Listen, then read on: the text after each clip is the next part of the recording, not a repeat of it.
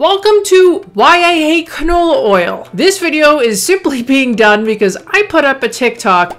If you don't follow me on TikTok, go to the description below and follow me on TikTok. I put up a video pretty much saying that I hate canola oil.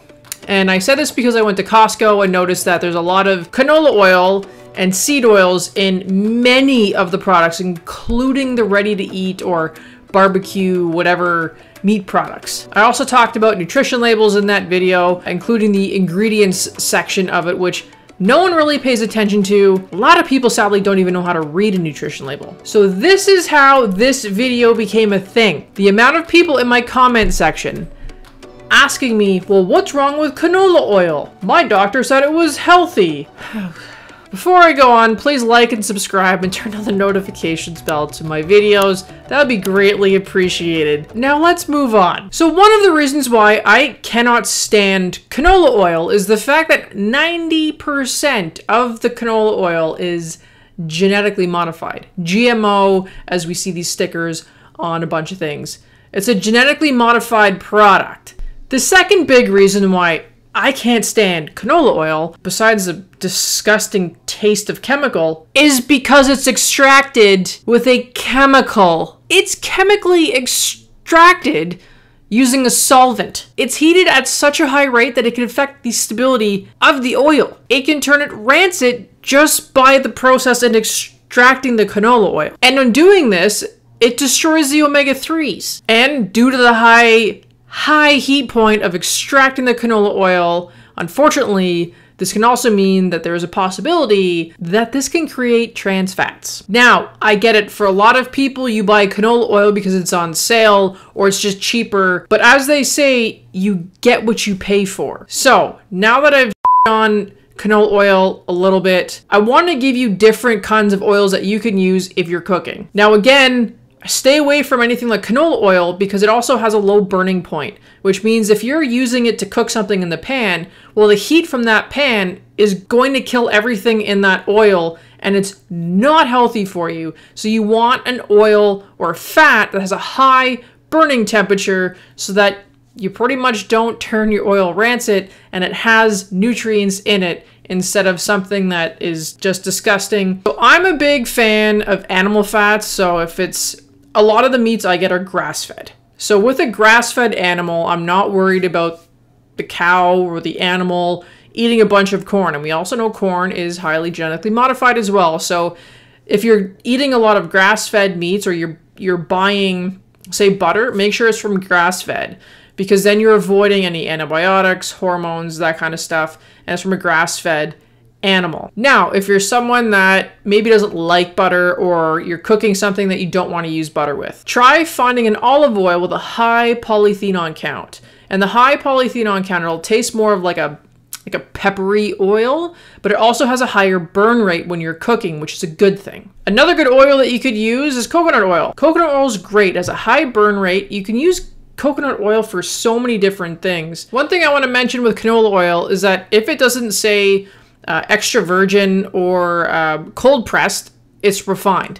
Now when this happens, when you're buying a refined canola oil, it's high in omega-3 fatty acids, which you think is a good thing. But the problem is that when you start cooking with this refined canola oil, something with high temperature, and then oxygen hits it, it has this disgusting smell, which is one of the reasons why I hate canola oil. Now, because they know that this happens where it has this really foul smell, they put it through a deodorization process, and with that, it removes a large portion of the omega-3s. And then the unfortunate part is it turns them into trans fatty acids. That's not good.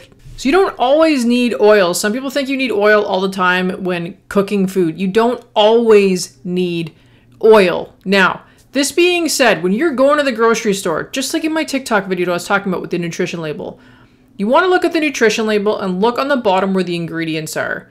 A lot of boxed food, and even the fresh food that you need to barbecue or put in the oven, where it has, looks like they've kind of pre-made it for you and you just got to stick it in there and cook it. A lot of these items have a lot of different seed oils, and a lot of them are canola oil. And there's a lot of really tricky marketing going on out there. One of which I saw the other day, sometimes I'll just pick up stuff and read whatever. So there was this, I won't name the brand because I'll probably get poop for this one.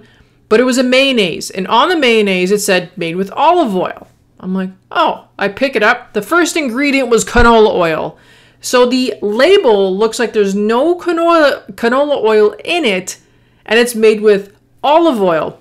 But if you don't turn that around and look at the ingredients, the first ingredient was canola. Canola. Yo, you told me it was with olive oil. But a lot of people won't read these things and they think it's a better option for them.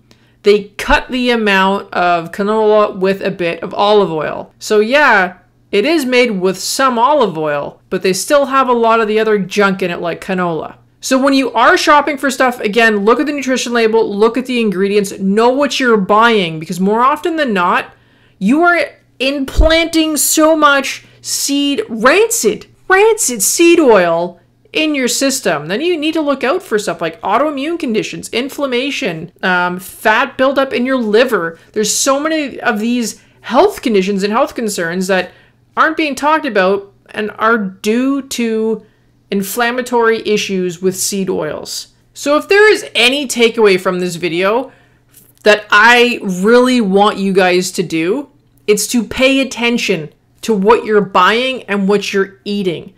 And really be mindful and start eliminating a lot of the rancid oils from your diet and start replacing them with the good ones. Like I said, animal fats, grass-fed, high polyphenol count olive oil, or coconut oil. Start replacing them with that and use fats to cook if you need to. You don't always have to.